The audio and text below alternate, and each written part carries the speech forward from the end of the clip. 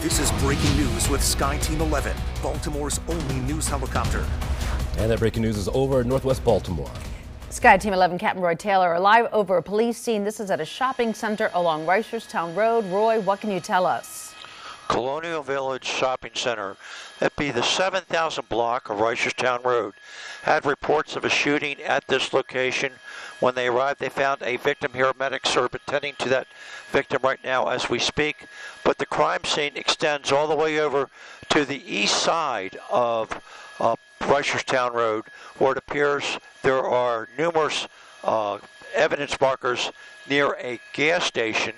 And it goes from the gas station, they block off north and southbound Reisterstown Road, and then into the Colonial Village Shopping Center.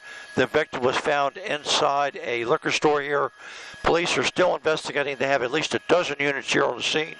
We're still trying to get more information on this shooting. As we do, we'll update you. Reporting live in SkyTeam 11, I'm Captain Roy Taylor.